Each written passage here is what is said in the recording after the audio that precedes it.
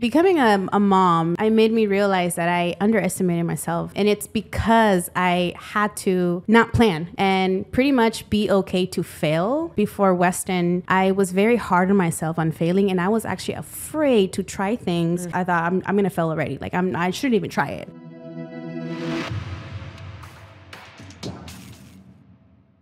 What's up, fam? It is Jay Williams. I am here with Coach Wendy. and Coach Katie. and Coach Rebecca, not feeling well today. She's out, so we're holding a vigil in her honor. So today we're going to talk about. We didn't plan for Coach Rebecca not to be here. Yeah. But sometimes things happen that are not according to the plan. Yep. Right? And she did not plan to not be feeling well. Let's put that back right there.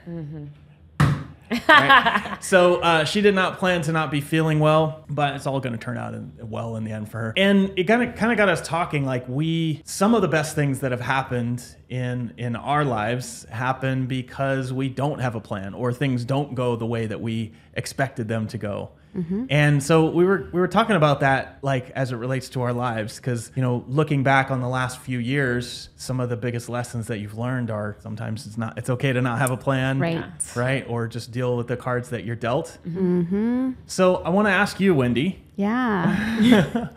Tell me about a time when things did not go according to plan, and how did you deal with it, and what did you take away from it? Yeah. So this is a 2021. Yep. And this is the time where I found out that I was pregnant with my son, Weston. Yeah. That wasn't the plan?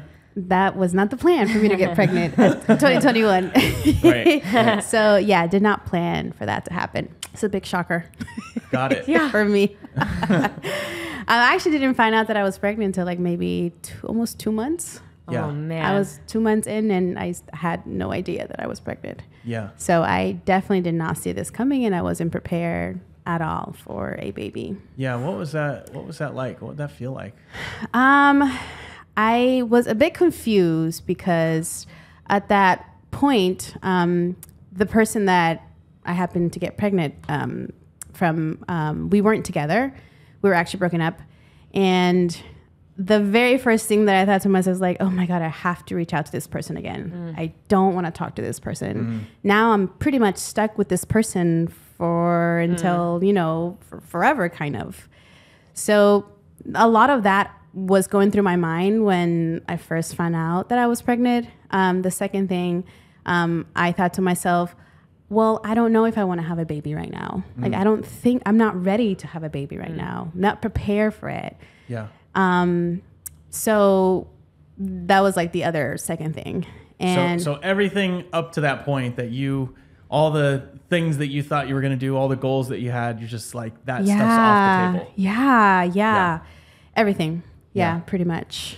Yeah. I mean, this is one of the reasons we want to talk about this today, is because this happens to our clients a lot, right? I mean, getting pregnant doesn't happen a lot. They're like, oh shit. Again, Jesus. Every single time. No, but like what does happen is, you make all of these plans and then, things just change. Yeah. And then I was a person who always wanted to have kids. Like, I always talked about having kids and I love babies. And, at that point, after that relationship, I thought to myself, you know what? I'm getting into my 30s. It's okay if I don't have kids. Yeah. Like, I'm actually kind of happy that I'm able to do all the things that I want to do with, like, just me. So, like, I was loving my life at that point, and I already had said that it's okay if I don't have kids. And then bam. Nope. Oh my gosh. And then it's like, life was like, what are you talking about? So, which was, I think at that point it was kind of funny. I giggled a little bit, but then I cried after, because I was like, oh man, it's happening. So. Yeah. I mean, that's one of the bigger things that can happen, right? In your life. And it's funny, there's like 4 or 5 sort of big events that really change people's lives. Mm-hmm. So, relationship related. So starting a relationship, ending a relationship, birthing another human, that would be kind of relationship related. There's moving, right? So going from, one place to another, which is something you've done since 2020. And then there is like changing jobs. You're spending, 8 hours a day at something, and then you're doing something else. Like, these are major life changes. Yeah. And it's funny because I think most people think of pregnancy and marriage as like a major life change, but people don't always think of moving as a major life change or changing jobs as a major change. And sometimes they don't even think of relationships that way. Right. But even if you are like me, you have no feelings, right? It's still very disruptive, and it really throws off all of your kind of plans, and you have to like reset everything. Yeah. Right. Yeah. So you had this moment, and you were like, okay, I'm gonna have. You decided you're gonna have this kid. Yes. Right. Yes. So like, I mean, it was just like everything else went out the window. Like you just come up with another plan. Like, how did you? Yeah. Well, I had options, right? And like you mentioned earlier, I decided to keep the baby. The other thing that I did do is I decided to be a single mom after discussing, letting the other person know. The person didn't seem like they wanted to be in my baby's life or in my life at that point. So I made a choice of me deciding what I was going to do. And I decided to keep the baby and, be a single mom at that point. And at that point, I had no idea how I was going to do it. Yeah. How did you, those are two, keeping the baby, right, is a big decision. And then being a single mom is a big decision. Like, did you make that on your own? Like, who did you talk to? Like, how did you come to that conclusion? I did talk to a lot of people, but what I found out that a lot of people had a lot of opinions, and that wasn't helping me at all. I was actually getting more confused on what I actually wanted. And I actually told people, the people that I had told that I was pregnant at that point, they tried to help, right, by telling me what I should do. And I know it came from a good place, but at that point, I was just so confused. I was also hormonal, right? I was 2 months pregnant already, and it just wasn't helping. So what I actually did is I worked out for and that's one thing I always can rely on me making myself feel a little better, even if it's just like 0.5%. It always makes me feel better. So, and I didn't really think about it at that point for those 2 weeks. I just kind of kept going with my normal routine.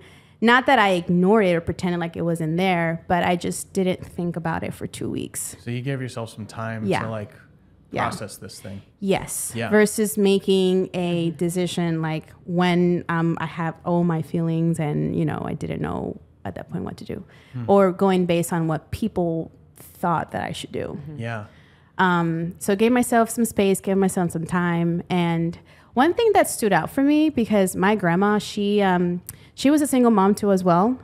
She had 10 kids on her own. And that's more than a single mom. What's that? She had 10 kids? Yeah. Oh my She had 10 kids. As a single parent. Oh, Lord. Wow.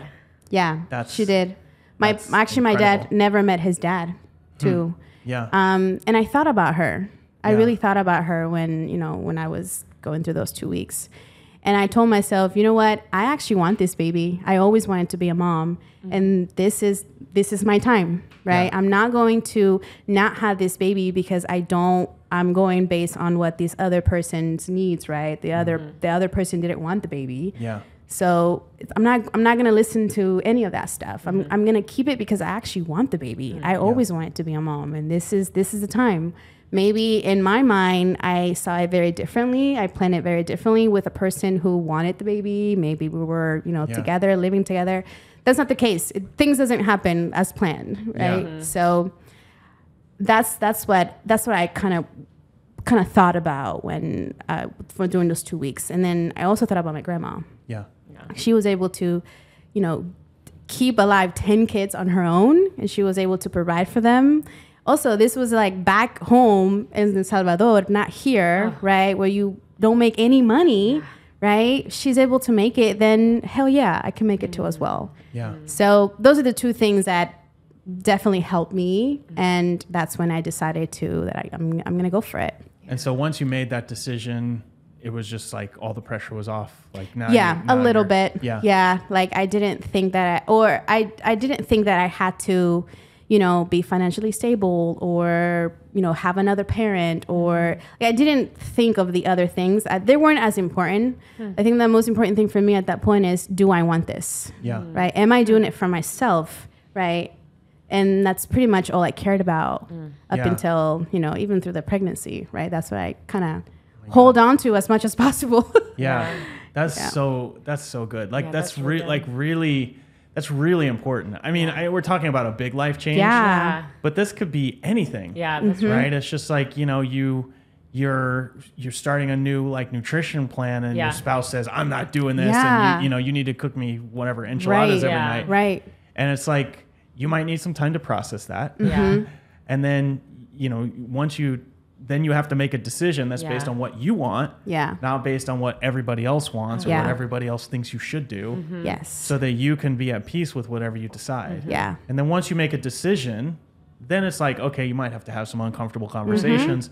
But if you never make a decision, then you're just in that like ether of, That's so good.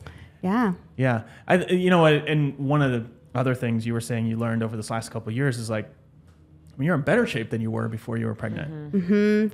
Yeah. I, becoming a mom just in general it made me realize that I underestimated myself like before Weston. And it's because I had to not plan. I think it's part of it. Like I had to, think like on my feet more, right? And pretty much be okay to fail, right? I think before Weston, I was very hard on myself on failing, and I was actually afraid to try things because I already knew to myself, I thought I'm going to fail already. Like I shouldn't even try it. Yeah. Why should I try it? Because I already know that I'm just not going to make it or whatever it is. And like now I don't think that way anymore. And it's because, with becoming a single mom, right? And deciding to keep a baby on my own. And I wasn't on my own. I had my support, right? But I had to make that decision, right? Yeah. Not my parents, not anyone. It's up to me. At this point. So and I think that has really helped me mentally with everything after that. Like especially with like my fitness, even work, right? Coaching my clients too as well, just personal life too as well, I think. It's been, I think, probably the best thing that has happened to me, I guess you can say. Probably. Probably. I mean, I told you this when you came back. It was like after a couple of months when you're back, it's like you're just a different person. Yeah. I 100%. Yeah, that's for sure. Yeah. And that was, it's really just a matter of kind of letting go and accepting that you have what it takes to make it through whatever comes. Yes. Yeah. And that's what I thought about my grandma. She is like one tough lady. Like and that's what I told to myself. I was like, I can do this. Like my grandma was able to raise 10 kids on her own.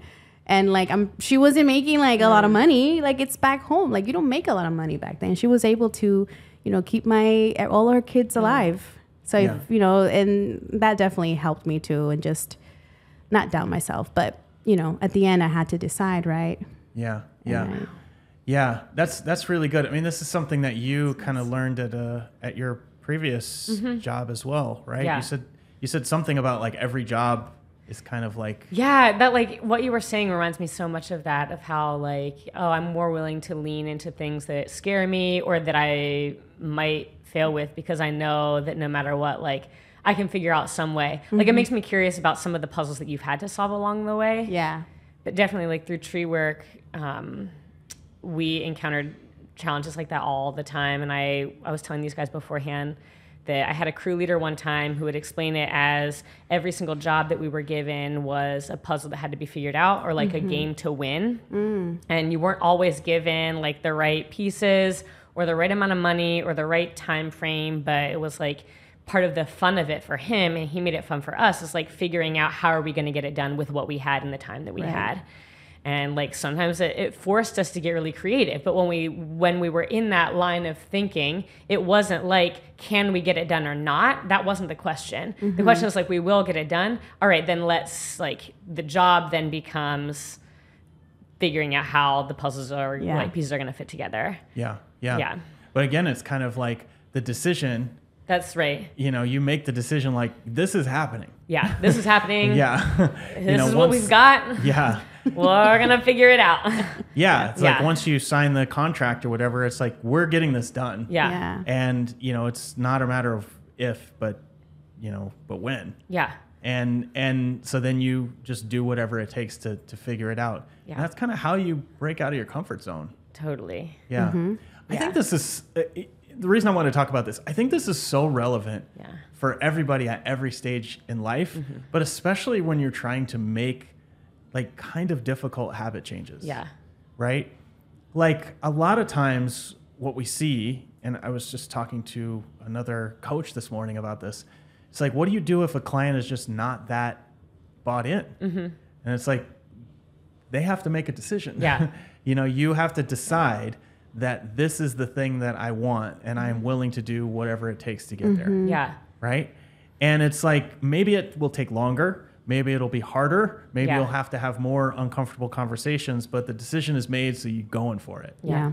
Yeah. And I think that's part of when we talk about goals, we're always talking about setting goals for clients, and everyone needs to have a goal. That's part of the reason, is because we want to force a decision. Yeah. Right? Like if you aren't deciding to do something, then we're just kind of hanging out. Yeah. Waiting for something good to happen. Right. Yeah.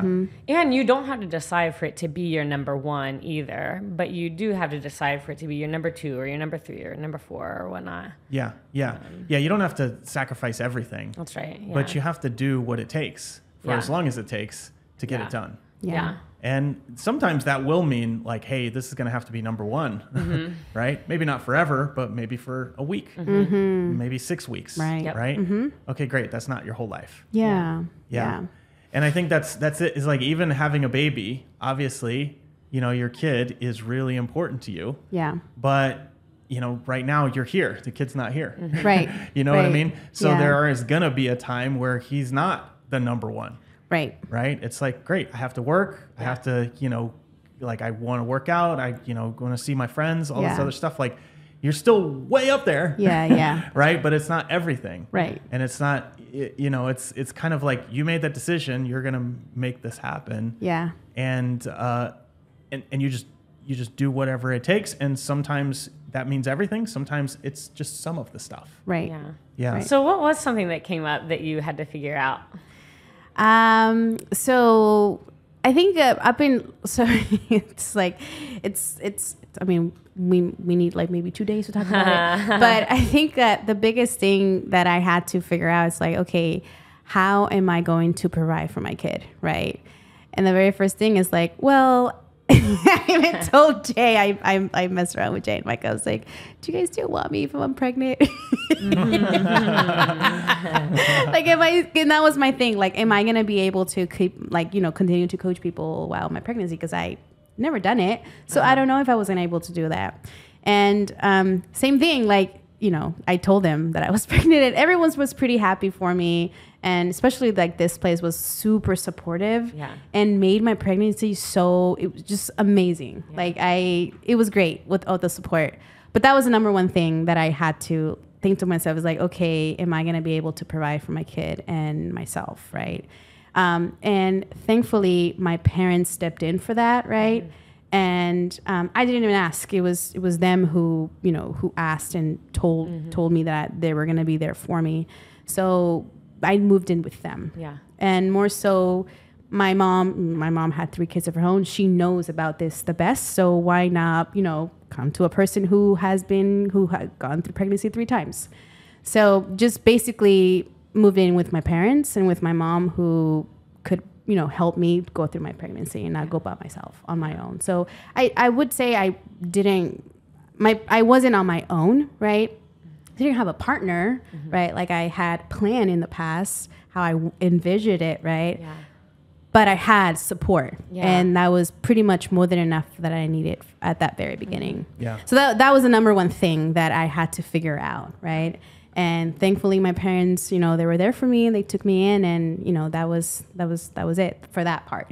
Yeah. You didn't even live with them for that long. No, I didn't. I moved in, I think, when I was 8 months pregnant. But before that, I was living with roommates, right? And that was the other thing too, right? I had roommates, and at that point, my roommates, we had to go our separate ways because they didn't want to be with a crying baby. Yeah.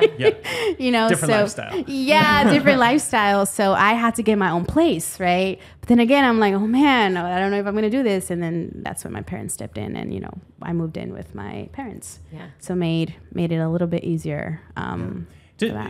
So I'm curious. So now you have this.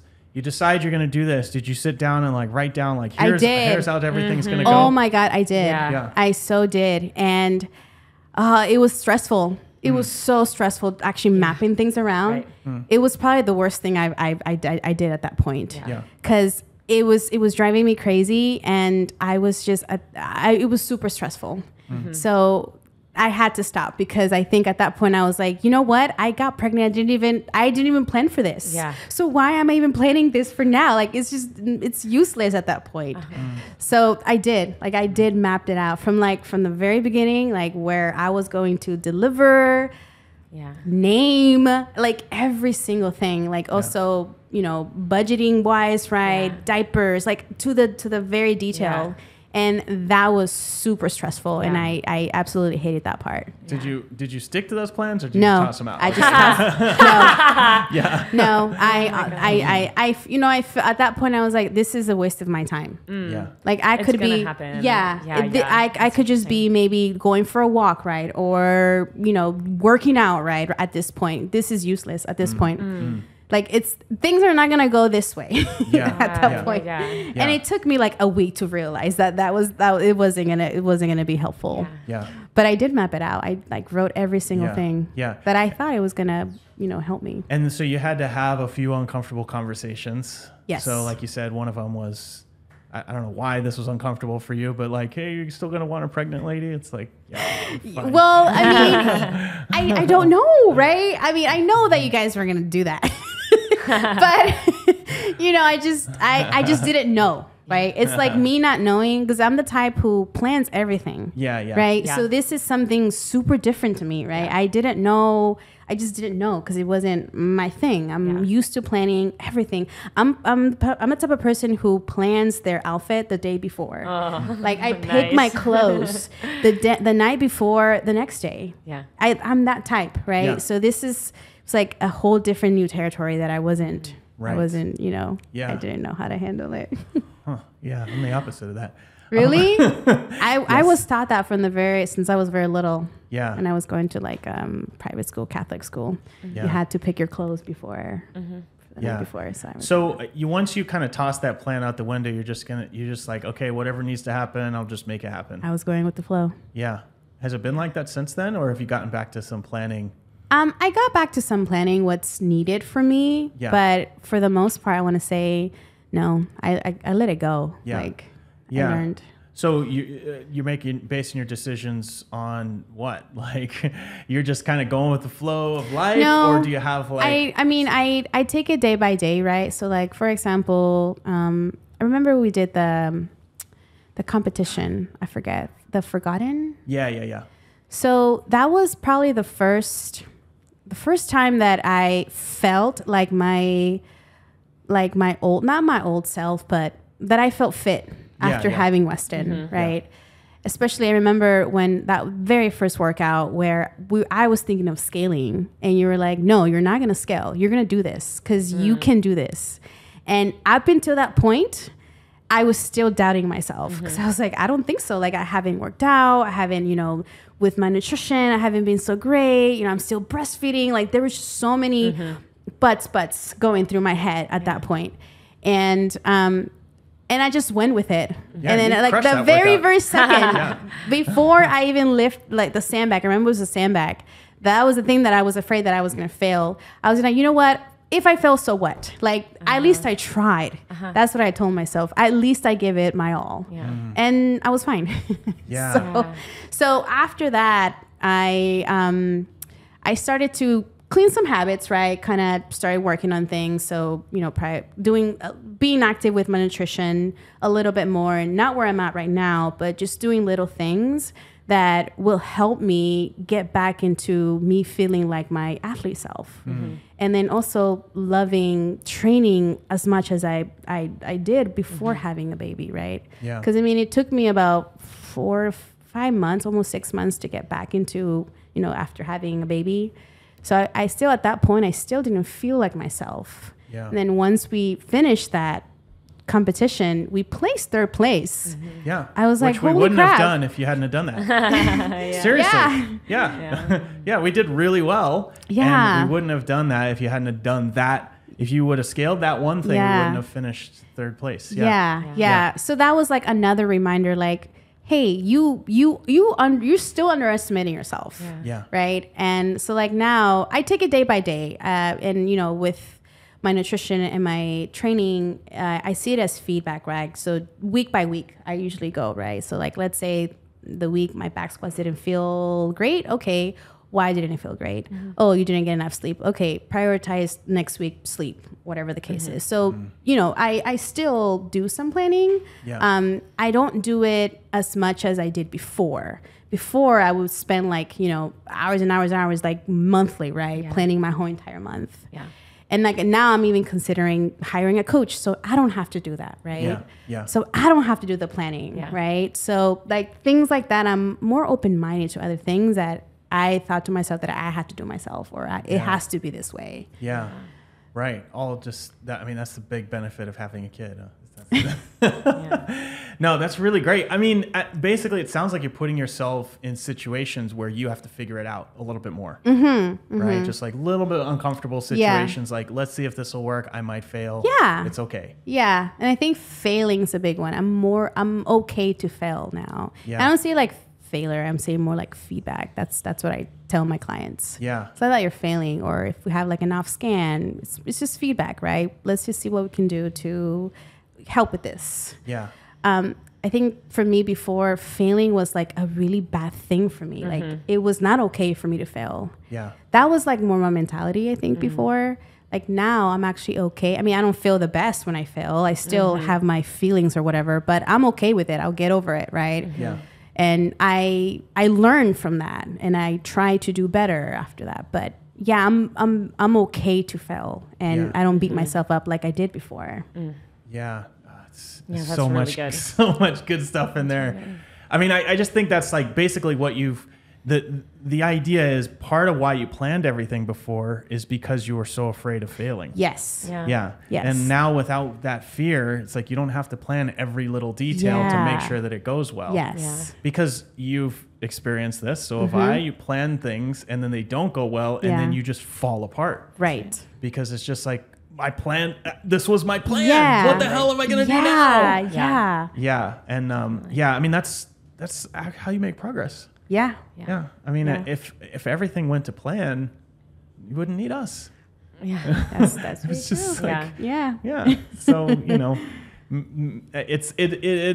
really is like a process of getting comfortable just being where you're at. Yeah. Up until the birth too as well, I had a birth plan, like, they recommend you to do. The birth plan did not go as planned either. Yeah. Right? Yeah. I wasn't expecting for my son to be in the NICU for 13 days and almost lost his life. I almost lost him when he was born. Yeah. I did not see that coming, right? And that was like another thing, with that whole me getting pregnant and then almost losing my son, spending 13 days in the NICU. I wasn't able to hold him like until he was 3 days old. Yeah. That's not what they tell you, right? They tell you, make sure you have the bonding. I didn't have the bonding. My son was fighting for his life when he was born. I didn't even know that my son wasn't breathing until like he was in the little, incubator. Yeah. And it's like, I even planned, my birth plan, and it didn't go as planned. So it's like another thing that kind of just hit me and was like, you know what? No planning for you. Yeah. I mean, that's a really like, it's a really useful skill to learn to be able to adapt. Yeah. Oh yeah. And this is the thing, like when we come up with plans for our clients, we have no expectation that it's going to go to plan. That's right. It's just like, this is a guideline. Yeah.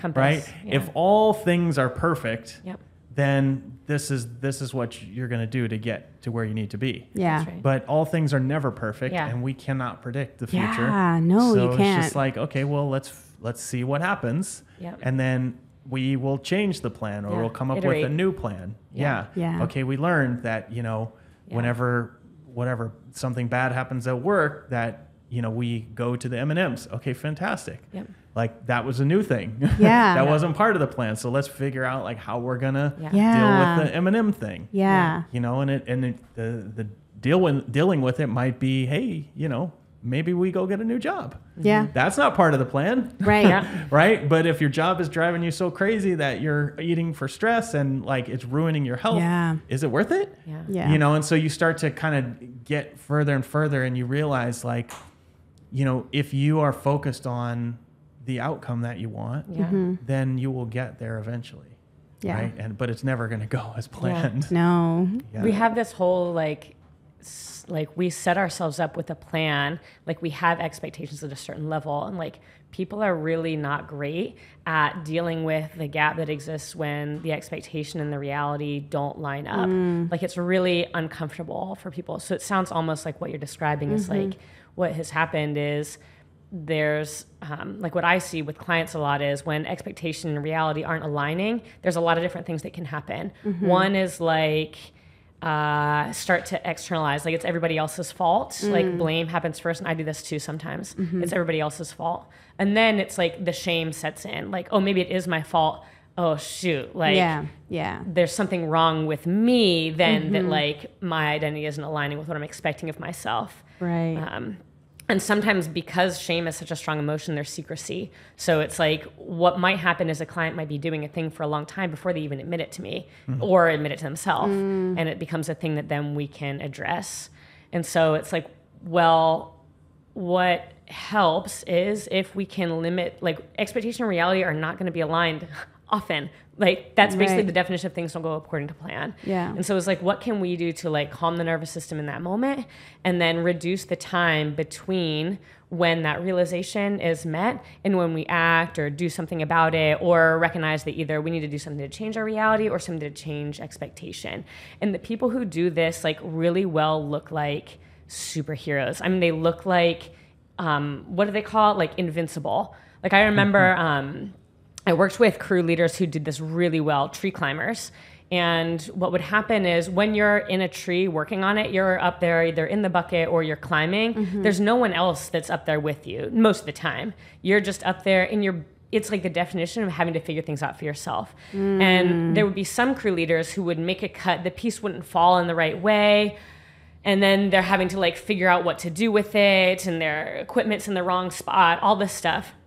And it's like the crew leaders who would get really agitated about it, generally the jobs would take longer and there would be worse outcomes. Like the thing that was a small thing would then turn into a big thing because they panic and they try to fix it right away. But then the people who I like admired so much and I tried to learn a lot from were the crew leaders who like a thing would happen that clearly wasn't according to their plan, but there was absolutely zero change in body language, like zero change in their behavior. It was just like smooth movement to the next thing, smooth movement to the next thing. And you could tell that it was just like, it was like, okay, that's great. Like now this is my new reality. So here's the next step that I'm going to take. And those jobs, usually the things that were small issues didn't become big ones. And we usually got done faster anyway. And so it's like, yeah, this stuff happens all the time. Like if when expectation and reality for me don't align and that happens, it's like, all right, step one, called the nervous system. Like this isn't a crazy thing. This is figure outable. And then step two, like how can I reduce the time between like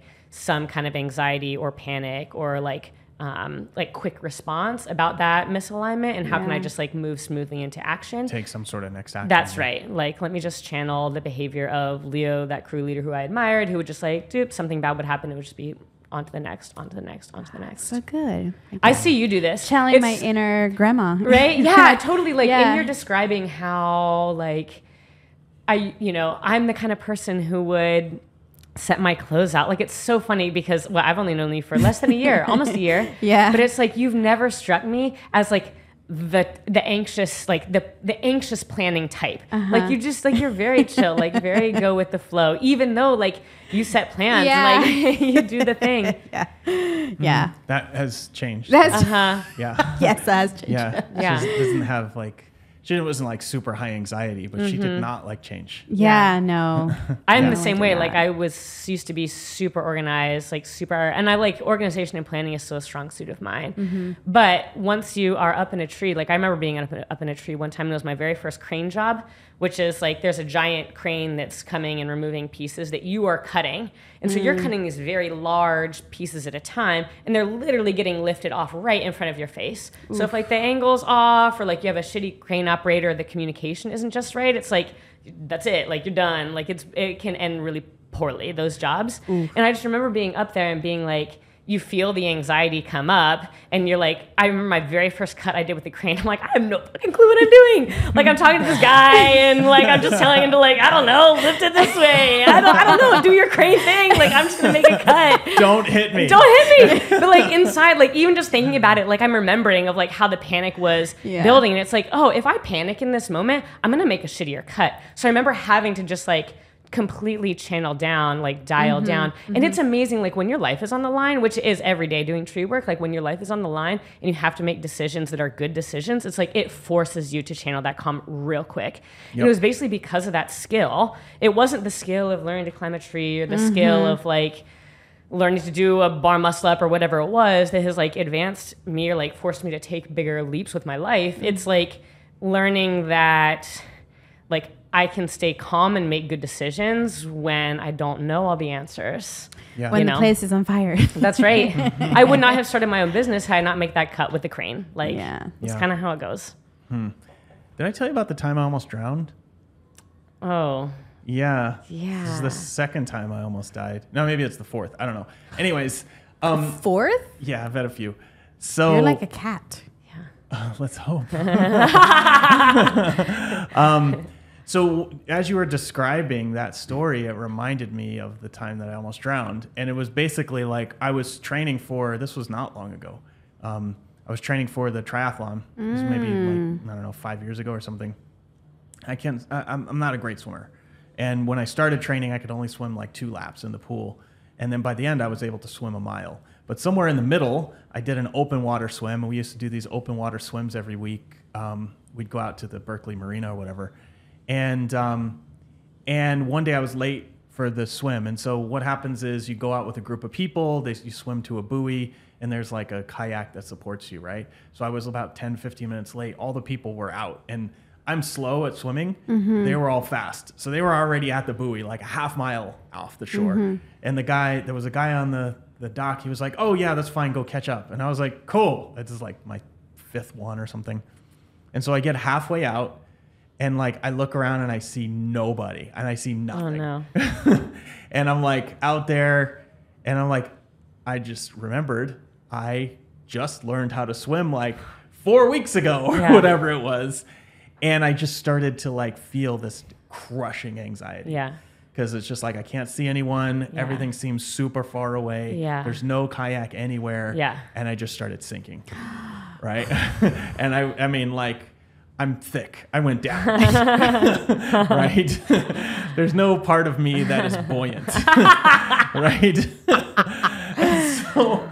And so I was going down and I was like, okay, if I continue to feel panic, I'm going to die right now. Yeah. And so like I wasn't completely submerged yet. So I was just like, okay, what do I need to do? All right, just lay on my back. And just like lay it on my back until I could like calm myself down, just like 5-10 seconds. And then I was like, okay, I can see back where I started.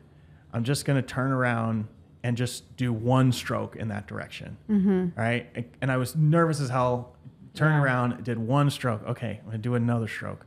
All right, I'm going to breathe on every stroke. I know you're not supposed to do that, but I'm going to do that just to like calm myself down. So it was like 1, another. I mean, I was back there within like 6 minutes or something like that. Yeah. But like, if I would have just let myself feel that anxiety, I would have gone down. And once you take on water, it's not coming out. Yeah. You know, and there's nobody around to like save me.